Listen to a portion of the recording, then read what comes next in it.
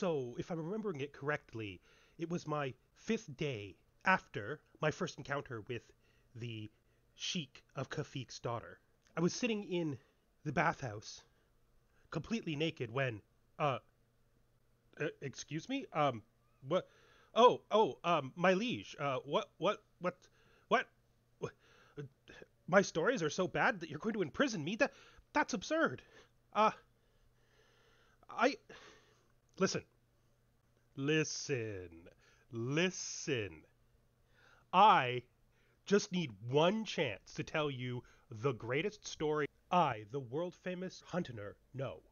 The greatest story I know. Have you ever heard of the land of Georgia? The Georgian people are known for their wine, for the legend of Jason and the Golden Fleece, and for their staunch support of Christianity. But at the time we're talking about, the great dynasty Bagrationi had not yet risen to power. This is the story of Count Bagrationi of Kekheti, a man who lost everything when he was but a boy of 11, who retained minimal power and all but gave up on life when, after years and years of trying, his wife was unable to give him a child. Yet, in his twilight years, he had a son, David, and with the birth of that son, he strove to change his destiny. So what should I say about myself? I was cheated as a boy. I was cheated out of the lands that were rightfully mine, that I inherited from my father, as he had inherited them from his father before him. For many years, I was in despair. I did nothing. The small county which I still retained control of was the center of my small and petty life. During those years, the attempts that my wife and I made to have a child all failed. Until 13 years ago, a miracle. And my son David was born. Now it has become essential, in a way that it never has been before, that I find a new path so that I can create the foundation he needs to take back that which was once ours and should be his by right. Count Bassarad's story is not really so much a story of revenge as it is a story of redemption. King Bagrat, coincidentally having the same name as him, king of old Armenia, took the lands that were rightfully his father's when he was but a boy, 11 years old. Those lands are now held by his son, Prince Tornik. But that's not particularly Prince Tornik's fault. In truth, he had simply inherited the lands that the Abbasid Empire had left his father with when his father died, lands that had once belonged to Count Bagrat. Nonetheless, Count Bagrat knows that if he is to create an opportunity for his son, if he is to create any kind of lasting legacy for his house, Bagrationi, he is going to have to build up a power base for his son to use in retaking the lands which are his by birthright. Of course, the entire situation is made more complex by the fact that Prince Tornik is a part of Count Bagrat's dynasty. The Bagrationi are a cadet branch of House Bagrationi, which means that his plans for his son to be restored to his own territory will mean fighting against members of his own family, his own dynasty. Such dynasty wars are not normally preferable, but there is no other way. The fact is, it was his own family that had moved against his father, and thus he has been left with no choice. if his son is to have restored to him that which belongs to him, and possibly to fulfill the great destiny of the house, he must prepare the way for a dynasty war in which his son, younger than him, a more powerful warrior than him, does that which he is no longer capable of in his old age. Restore his family's lands and restore the future of the house. So to begin with, he needs to find a way to create a strong county. We may as well start off by doing his council, setting up court marriages, and beginning all the things that are innate to the start of any CK3 playthrough. Because his court is so small, it's going to be absolutely essential that we enforce and manage marriages of all of his council members. It's not something that we can neglect. It's also, I find, in a game like this one, where the intent is going to be a lot of roleplay, useful for establishing relationships and for giving jumping off points to create different kinds of dynamics in the court and in the game itself. Since when you're role-playing, the more you know about the situation of your character, including the people that influence him or her, the more you will be able to make decisions that feel like part of a story. So this is his half-brother. His half-brother is an absolutely terrible steward, so we're going to immediately make him our spy master, which is a job he can actually do okay in. He has 2 nephews on his council. His steward and his chancellor. Of course, the problem is that neither one of them is very good at being a chancellor, and the one who is currently acting as his chancellor should actually be his marshal. It's difficult, though, because I don't want... While Bagrat is a man who has had tons of problems with members of his family and the harm they've done to him in the past, I think he still wants to keep a good relationship with his brother and his brother's children. The problem with that is that he can't do so at the detriment of managing his own diplomatic relations. Chancellor is a really important position when you are a weak person in a land filled with strong enemies. While most of his neighbors are Christians, a lot of them are not on his side. And the ones who aren't Christians are Abbasid Muslims who have no interest in him staying in power, which means he's going to need a stronger diplomat. I think, in spite of the fact that he doesn't like the idea of removing his nephew, pragmatism is going to require him to do it. But before we commit to that, let's arrange our marriages. It's possible we could find a way to bring in...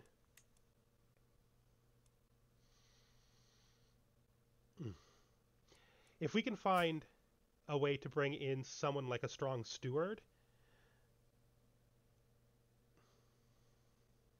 our biggest problem is that we only have one female courtier, which means we're not going to be able to bring in counselors and we're not going to be able to bring in warriors. And that's fine. To me, even in a role-play game, I do marry the court. It is absolutely essential that his knights and those people in positions of power in his court, those people who he supports the living of, return the favor by being in strong Christian marriages that will help to make sure that the next generation of his courtiers is strong and good. It doesn't make any sense to me that he would allow his knights to remain unmarried, and historically, lieges, lords, counts, people of significance, did have a lot of influence even on their courtiers' marriages. In fact, sometimes knights could only get married and start a family with their permission. It makes perfect sense to me that a man in a position where he has a weak court and who is trying to establish himself for the future, with very little that he could influence, would definitely be trying to influence the marriages of the people in his court in order to assure that they create a more powerful foundation for the future he's trying to create.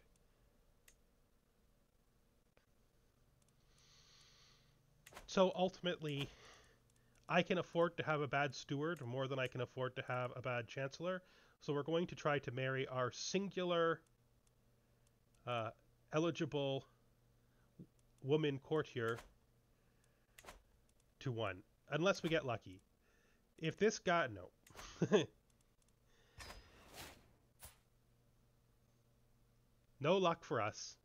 Not only did our call for a mountain specialist not get us anyone that we can use on our council, but it also got us somebody who is just not a good warrior. He's an okay commander, I suppose. But I don't know how much we need those. Yes, ultimately I think it's going to be necessary for us to fire our nephew as the chancellor, however much that is not what he would prefer, and have Gachara here marry someone with some degree of diplomatic skill.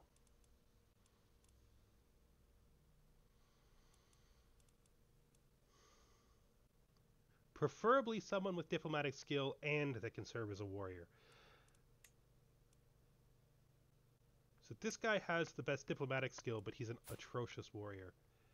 I think I would rather take a 14 who can serve as a knight. 9 isn't very good, but at least 9 is minimally tolerable. And it's not like we have much choice in knights anyway. 9 is a lot better than most of the people we have in our army right now. So now we're going to marry all of the knights in the court for trait marriages and all of our counselors for trait marriages. Because like I said, we want to make sure that we create a strong next generation so our son has a better selection of people to... At least we want to influence it as much as we can. Just because we get them married doesn't mean they'll have children, and doesn't mean those children will stay. But you have to use the influence you can, and that is the kind of pragmatism that I think really underlines where Bagrat is at this point in his life. When he was a younger man, he was angry, as shown by his background as subterfuge related. He didn't believe he was going to succeed at any of the things he wanted to in life, and very much was simply in a retirement of self-indulgence, probably using his influence to keep his position long enough for him to finish living out his life. But then 13 years ago, his wife, who had never bore any children for him, had a son, and that changed everything. Now, this kid wants to be a steward, but he's too old to get a guardian for, and his stewardship is awful. So there's really no chance that there's no point in really putting any effort into this kid, which is too bad. I don't mind using my influence to get good guardians for courtiers, for the children of courtiers, if they might prove useful, particularly marshal or any positions on the council that I might have.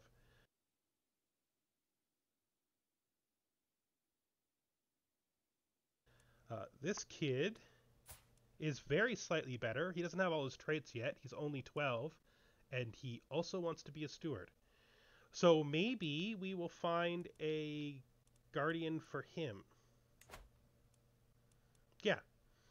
In fact, I think our best bet for finding an education for him is taking one of the wives that has just arrived for one of our men, making her our court tutor. Although this is going to cost a lot of money, and we're going to need that money. But, I mean, making her court physician and court tutor should be good. Her intelligence trait is going to mean that she will be a good tutor, and hopefully she will learn the basics of medicine pretty quickly. More or less, unless somebody has an intensely high intelligence now, they're only a good doctor with the trait, so there's no point in obsessing over the fact that your doctor starts poor. All right. So we will,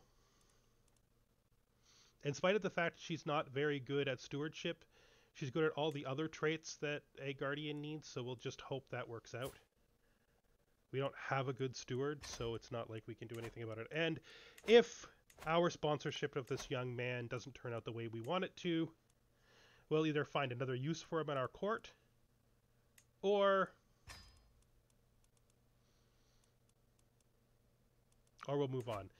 So we fired our nephew. It sucks. But there's really not much else we can do about it. We have no other options. We cannot afford to not have a diplomat helping us to make sure that our neighbors, well, don't absolutely despise us. Since the defined purpose of Count Bagrat for the last years of his life is to improve the situation of his son, we're going to work on development and we're going to work on learning.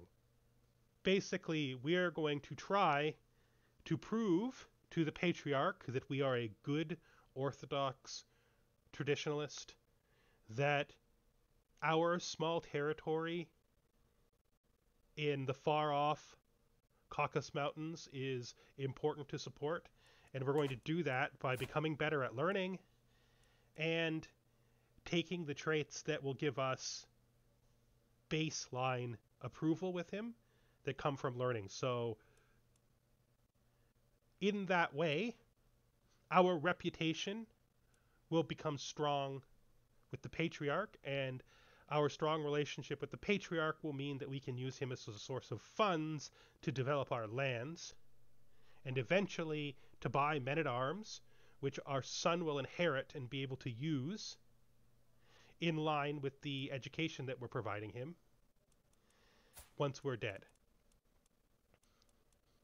We're also probably going to pick up golden obligations. We're going to spend almost all of our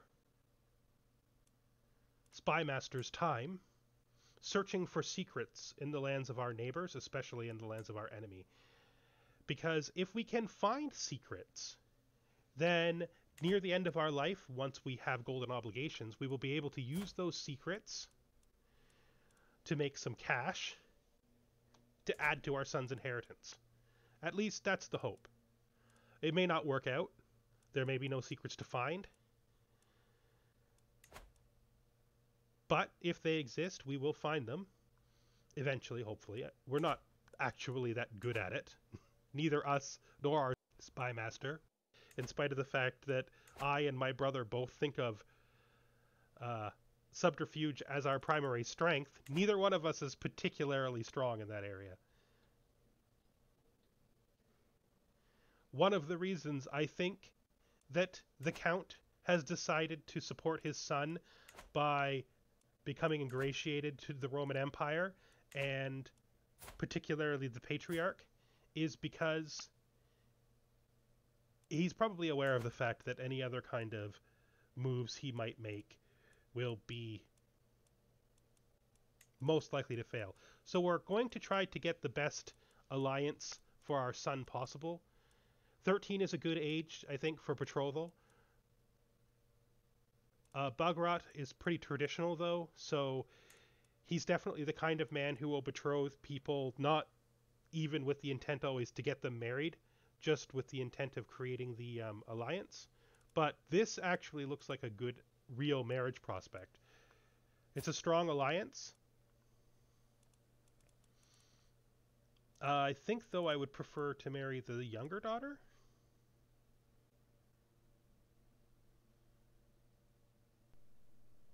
If we can, yeah, her.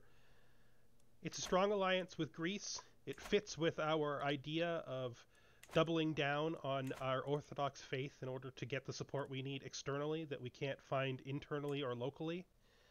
And I think that it will make a good, like, future prospect for my son, because it's the kind of alliance that it will be good for him to have continue over into his rule, which is ideal.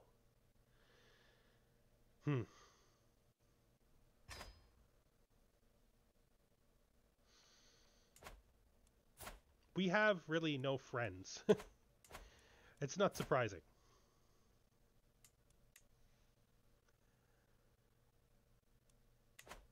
So there's the alliance. Our son is now set up with a good marriage. Another one of the foundation points for his future hopes.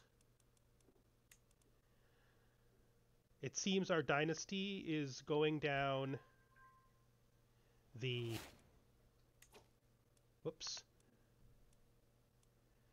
The blood route. The trait route, which is fine by me. I probably wouldn't have picked it if I was in charge, because it's a little gamey and it's not really the kinds of things he's interested in. Probably he would have picked something more war... Oh, I have typhoid. Okay, well, you know what? That's a good place to end. We've done all of our setup, and the poor old Count may just die before anything begins. That would be an extraordinarily ironic way for this to go. His son would begin in a terrible position, with absolutely none of his father's strength supporting him, and not even out of childhood.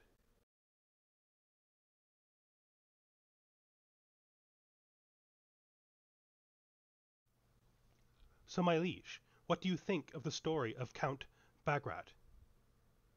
I can stay. And not in the prison? You do want to hear more, then? Excellent. And I'm even more glad to sleep in a bed and not on a stone floor tonight.